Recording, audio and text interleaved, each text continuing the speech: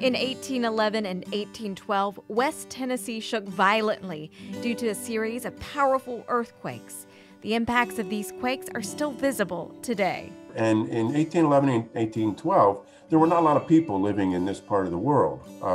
So it was mostly frontier, but it was still enough people around that it is reasonably well documented with some very nice personal accounts from people that were living in the area at the time. One of those accounts comes from Mary Morris Smith, who wrote, "The houses, the trees, the whole earth shook.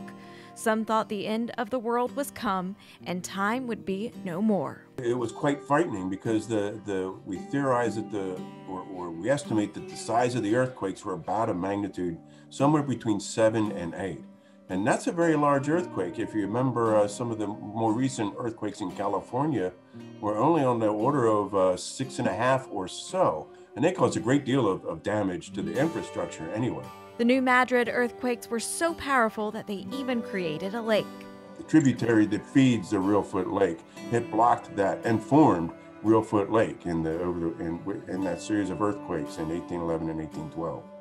So in West Tennessee, it shaped it in a very real way. Will another set of earthquakes shape Tennessee again in the future? It's possible. But in addition to those 3 very large earthquakes, we can do estimates based on the geology and the number of times they've happened in the past. And the USGS estimates that there's about a 10% probability of a repeat of those 1811 style earthquakes in the next 50 years. Mary Mays, News 2.